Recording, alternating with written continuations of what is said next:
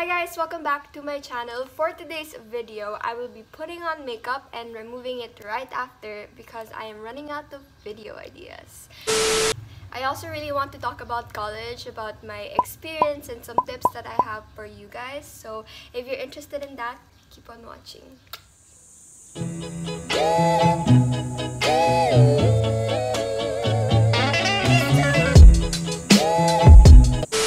Just a little background. Hi, my name is Sofia Santos and I am an upcoming second-year student from the University of Santo Tomas.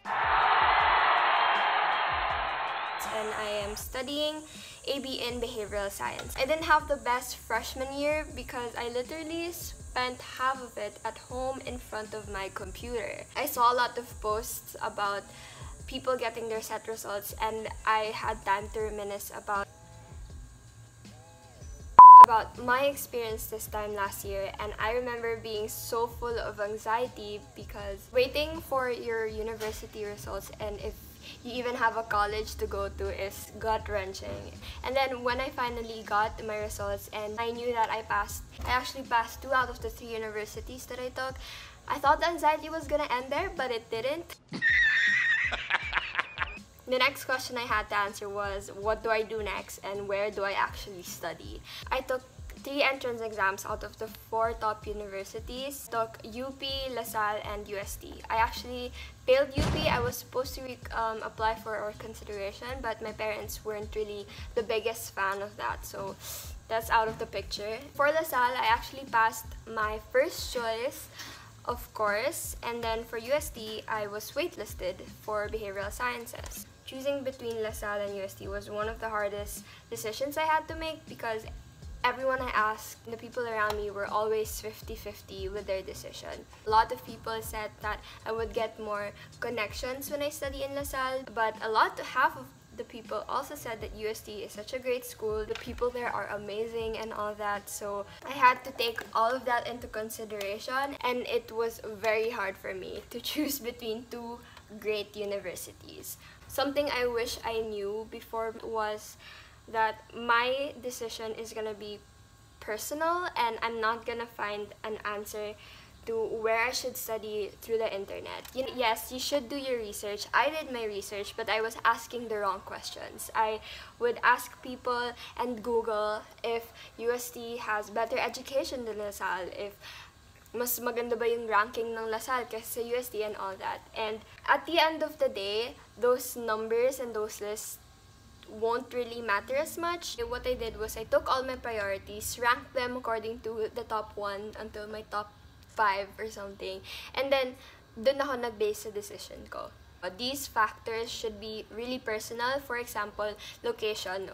The location of the school was really important to me kasi hindi open yung family ko in getting me a dorm. So, and hindi rin ako masyadong marunong mag-commute before, so that's what I considered. Other factors, of course, can include what your parents think, what you think, the atmosphere of the school, the values, the education, and your course, and all of that stuff. Just basically rank them up to which one is more important for you and then base your decisions from there, and that made my life so much easier. So after picking a university comes the actual education and academics.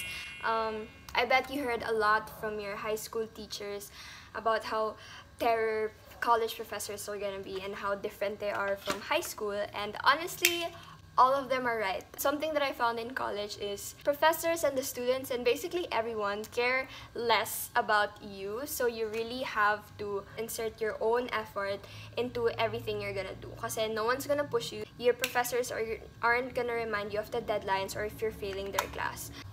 My first tip about college academics is find your study trigger. Me personally and a lot of my friends don't work well if pilit sila sa ginagawa nila. So if you find a study trigger, something that motivates you to be productive, work harder, and actually want to do something is very important during college. Your study triggers can be as simple as listening to classical music. If that makes you want to study, then go ahead and do that. Mine is watching study vlogs. Seeing people study and make it so aesthetic really motivates me to do the same. So ayun, just find something that encourages you to study so you don't have to study na pilit ka lang. Kasi obviously, mas maganda yung kakalabasan ng mga projects mo if you actually enjoyed doing it. Next tip that I have is find out about your professor's teaching technique. This is so important kasi as I mentioned before, unlike high school na may unified system of how many projects they should give, merong mga unified formats yung mga tests. Sa college, to each their own.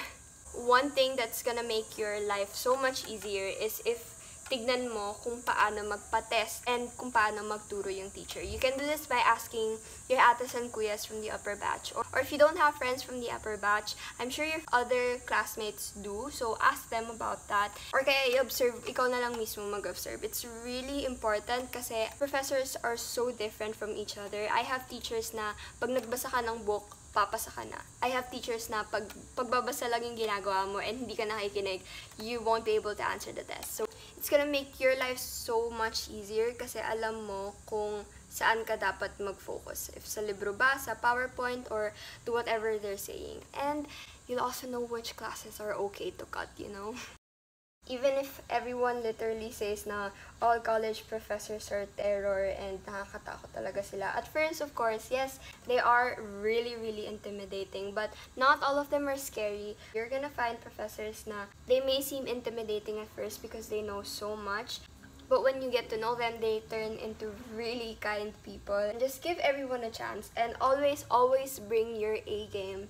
This time, if you don't study, you will fail. Unlike high school na kahit hindi ka mag-aral, madali lang naman mag-shotgun. That's not gonna happen in college, you guys. And yung mga inaaral nyo ngayon, it's actually gonna matter in the next 4 years. So, it's better take it seriously now than regret it later.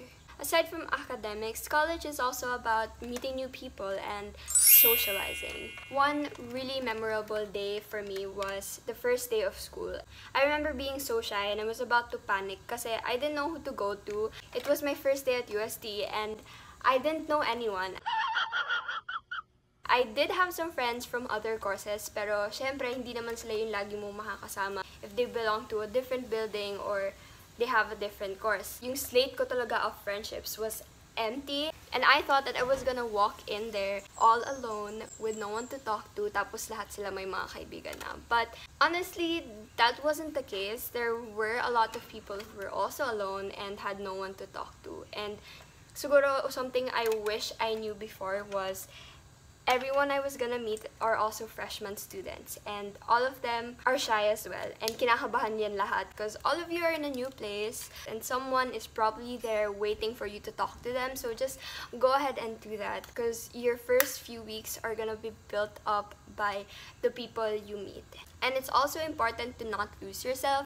Ayun, I just want to say na if you act like someone you're not, you're gonna attract people with that fake persona. So at the end of the day, you're gonna be tired of acting and you're just gonna find yourself with the wrong people surrounding you. Just be yourself. You don't have to be a part of a big clique or tropa in the first weeks. So don't pressure yourself into that.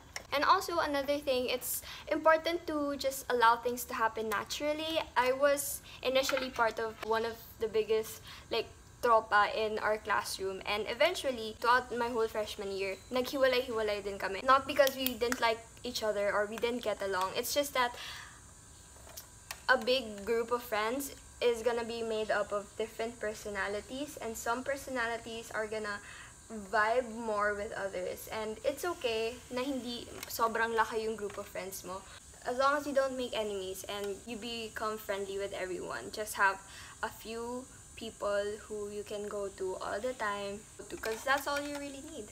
Speaking of socializing, you are going to meet more people outside of your classroom rather than inside of your classroom.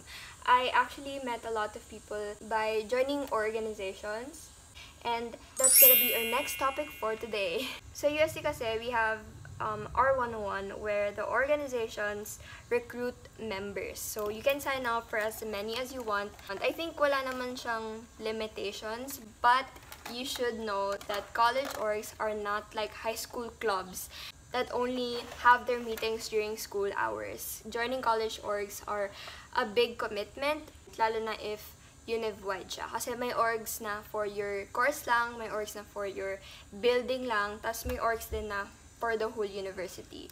Just know that when you join an organization, you should be responsible enough to attend their meetings and do the tasks that are assigned to you. Joining orgs are very worth it kasi you meet a lot of people, you do things that you like, but it's such a big commitment. Ako kasi personally, as a freshman student, my classes start from 7 a.m. to around 1 o'clock p.m. And then yung meetings ng org ko happen at around 7, 6, 7, or 8. Basta sa gabi siya usually. And sometimes, sa umaga nga, pero on days na wala akong pasok. And as a South girl na uwian,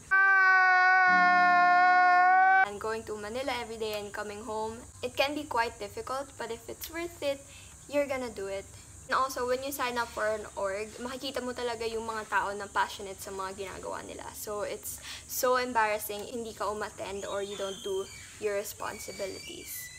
Joining an org also opens you to getting learning opportunities that you can't get inside a classroom. So, it's important na open ka sa mga stuff na ganun. Kasi college isn't just about acing your exams or what. It's about learning how to live your life and how to live on the real world, kumbaga. Something that I regret not doing in high school is just grabbing all opportunities handed to me. Kasi pag nag-college ka, ma-realize mo talaga yung mga sinayang mo eh. Sa high schools kasi, opportunities are literally handed out to you, and my teachers almost had to force us to participate in different activities. And honestly, I really regret not participating in as much activities as I could. Kasi when it comes to college, these activities are so rare and you really have to go to people and find connections para makapag-participate ka. They don't go to you, you go to them. So it's so different, and it's important na hindi mo sila sayangin. In moments like this, dapat hindi ka pangunahan ng takot because it's much scarier to realize na wala ka ng oras to do anything that you want to do kasi sinayang mo na lahat ng opportunity. And that's it. I'm just gonna take some pictures and I'm gonna remove this right after. I hope you enjoyed this video and you learned a little something. I just wanted to share my thoughts because I like talking. Thank you so much for watching, and if you're interested in more videos like this, make sure to click like and subscribe, and I hope to see you next time. Bye bye.